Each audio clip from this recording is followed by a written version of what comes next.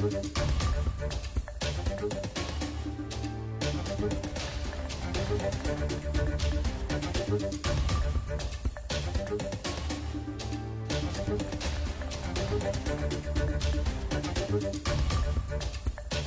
evening, everybody. I'm New Center Maine's Zach Blanchard. We're doing some post-game analysis after Governor Mills' State of the Budget address tonight. She's putting forward a balanced $8.4 billion budget to the legislature with a lot of focus on healthcare, schools, and jobs. And to break it all down with us tonight, we have New Center Maine's political analyst Phil Harriman and Ethan Strimling. Thanks for joining us tonight. Phil, let's get your reactions right off the bat. Well, I thought Governor Mills made a very good case for the struggle that she and the people who've had to deal with the pandemic fallout over the last year, and why the government should be celebrated for the results. So I give her credit for being prepared and organized and explaining where we've been.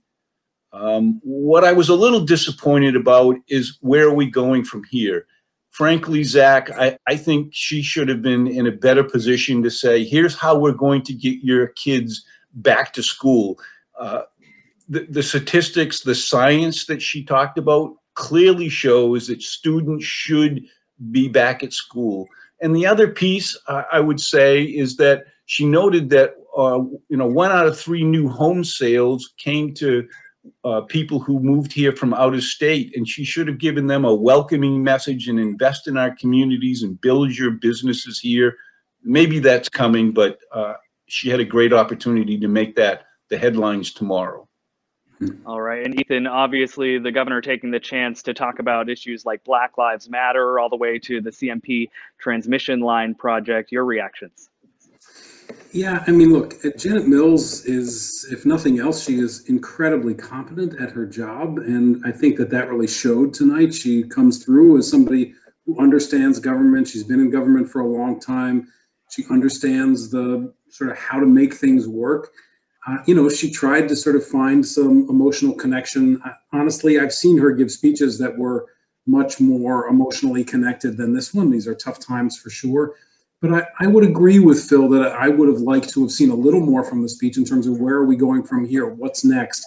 A little bit of vision from her, something to grab onto that when you walk away, you're going to be able to say to yourself, oh, that's what she wants to accomplish in the next year. I mean, I understand for sure these are very trying times, and you've got to make people feel confident that she's doing the job that she needs to do. But the polls are clear. People feel comfortable with that. Where are we going from here? What's going to be next? How are we going to get there? Be visionary. Nobody in Maine wants to be stuck in yesterday. Nobody wants to be just stuck in today. We want to know where we're going. So I really wish I had heard a little more from her about the vision of where Maine can be and what clear actions she's going to take to get us there. Yeah, both of you really saying here that the governor perhaps played it a little bit safe this go round. But of course, the big backdrop, you have the pandemic. She touched on small businesses, schools, the 650 Mainers who have died to the coronavirus. And she's also facing a lot of ire from Republicans who are sick of the ongoing restrictions put in place by the Mills administration. Do you think this all forced the governor to play it safe here, Phil? Well, I think it was a great opportunity for her to explain the history. Here's where we've been a year ago. Here's why it was important. Look at the statistics that we can point to that we did a good job. Thanks to the federal government that borrows the money rather than has the money in their budget. We got this money from the federal government, and we did all these productive and quality things. What I wish I had heard tonight, Zach, was that, look, teachers are going to be number one. They're going to the front of the line to get their vaccinations so our kids can get back to school. Ask any parent in Maine, do you want your child back in school so that they can get on with their lives and their future? I think you'd hear a resounding yes. And the opportunity to say, look, I know you've all been through tough times, whether you own a fitness facility or a hospitality facility or an entertainment or a cinema. Or I understand what you've been through. And I know that many of you are probably never going to be able to get back into business And I'm here to tell you that there's a brighter future. There's a vision of what our economy is going to look like. And your state government is going to be there to help you find a new path, because you didn't make a big mistake. You got inflected by a big pandemic. Yeah. That brings me to your focus on teachers time and time again, and the vaccination. Governors seem to kind of celebrate where Maine was in terms of the vaccine rollout, but there are a lot of critics out there who say there have been a lot of missteps along the way and that it's just not going fast enough. Of course, the Mills administration will quickly say that's the federal government's fault. But did the governor downplay some of that criticism tonight? Look, it had the criticism of Janet Mills around this has never stuck, because Janet, if nothing else, has been remarkably competent around this. We had some of the lowest rates in the country for the longest time. We did have the spike, of course. She was all over that. Some of us wished that she had actually done more in terms of trying to pull back our economy. She took some steps trying to make sure that workers were more protected. But you really can't launch a lot of criticism at her in terms of how she's responded. But Phil is correct in saying, what are the next steps to make sure that we get back to where we want to be? Safety has to be first. I think his, example around teachers, that would have been a great thing. Or workers, right? Making sure that workers who still have to go on the job and are risking their lives, trying to make sure that they have the hazard pay. She talked about childcare, sort of universally looking at that across the state, try to make sure. But again, the speech really needed more vision. Where are we going from here? It's been a tough year, and people want some optimism. People want to get their kids back in school. Kids want to start playing sports. People want to get back to work, but they want to be safe. And they also want to know, what is the state going to look like a year from now when we are done with this? And what are some of the initiatives that she's putting in place? So that was really the disappointing piece. But, to your question, you're not going to be able to launch much criticism against her in terms of vaccinations, in terms of how she has responded to the coronavirus, to COVID. She has been all over it. It's been a clear focus. Clearly, Maine people recognize that, and they appreciate her for it. And schools keep coming up time and time again. So $45 million in additional funding to K-12 schools as they continue kind of this remote hybrid learning situation. And of course, there's this push to get them back into schools. I want to go back to Phil now. Do you think that's enough? I think you touched on before, you wanted the governor to say, let's vaccinate our teachers, but $45 million in additional funding to schools isn't nothing. No, it's not, and it is a signal that we care about what the government is doing to create the environment for every student in Maine, wherever they live, to get a free public education at the expense of the taxpayers, and no one disputes that. But what it feels like is that families who have to adjust their own work schedules to accommodate the fact that their children are not in school or not in athletics, or have to stay at home at a time when they need that socialization and that maturation of their social skills. We have inflicted a tremendous burden on young families in Maine. And the statistics, the science that everyone is saying we should follow, says that young people are not as vulnerable to this virus as the elderly. So let's vaccinate the teachers. Let's get the kids back in school so that they can enjoy their life, liberty, and the pursuit of happiness. And I think that's going to do a tremendous amount to help Maine families feel like the worst is behind us. I think, Phil, it's not life, liberty, and the pursuit of happiness. These kids just want to play lacrosse this spring, I think.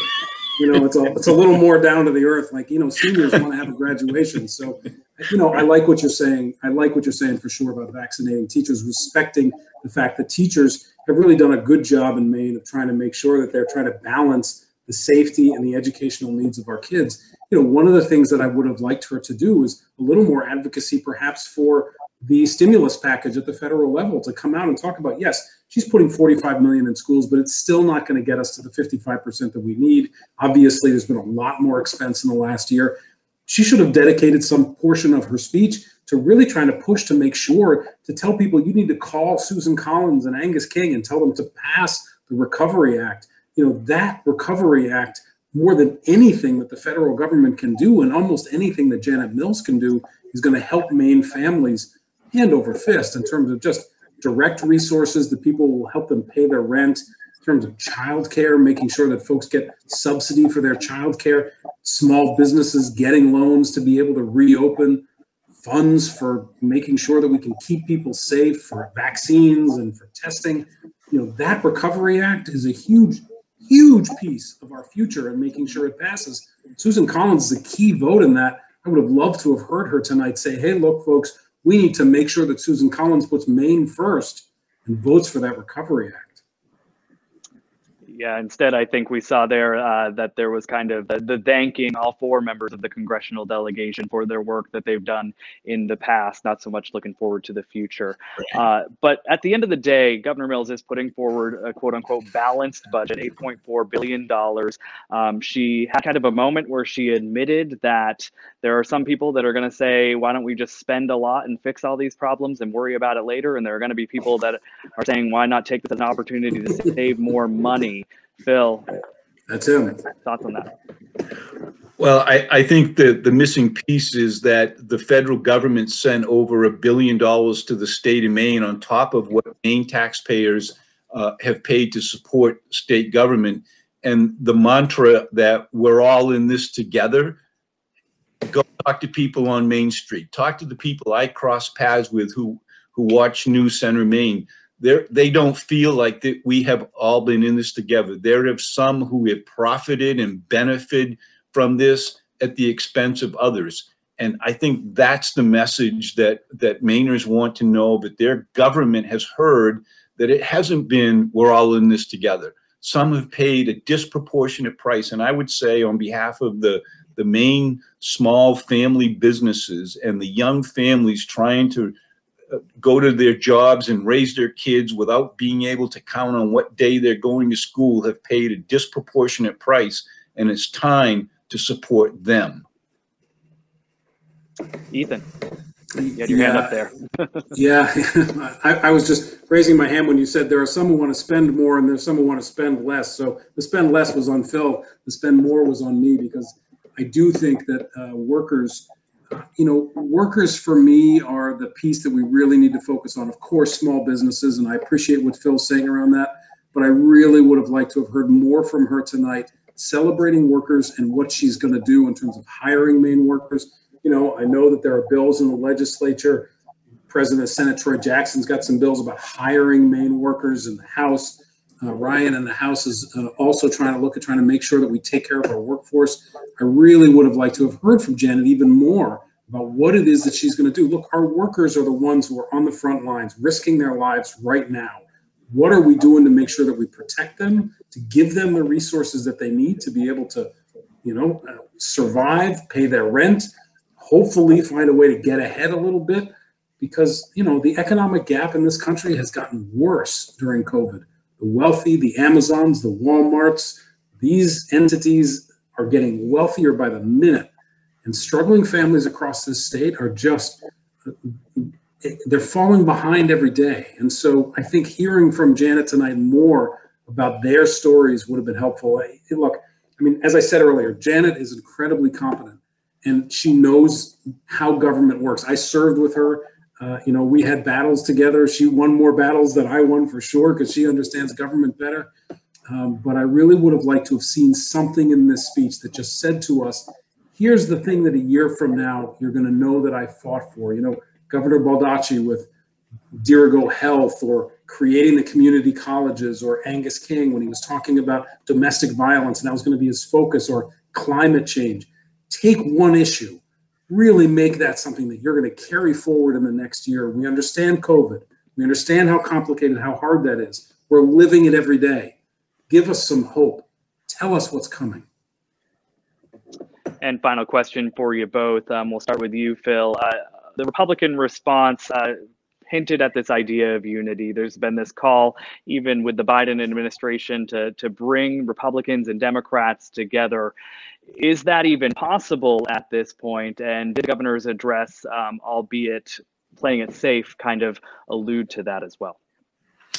I sure hope so, Zach, because that's how our democracy was founded, on the basis that the majority doesn't have the ability to tyrannize the minority, and it all rests in the hands of the majority. And if Troy Jackson and Governor Mills want to demonstrate that, they're the ones who have the power to be welcoming and responsive and conciliatory. And I sure hope that's what we see unfold, because that's what Maine people want.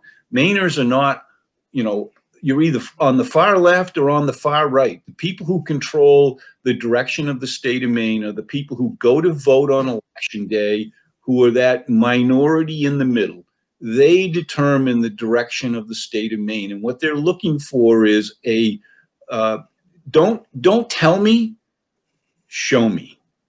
And if you're going to tell me we're going to be bipartisan and cooperative, then show me. And the people who have the most power to show are the ones who have the power, which is the governor and the Speaker of the House and the President of the Senate.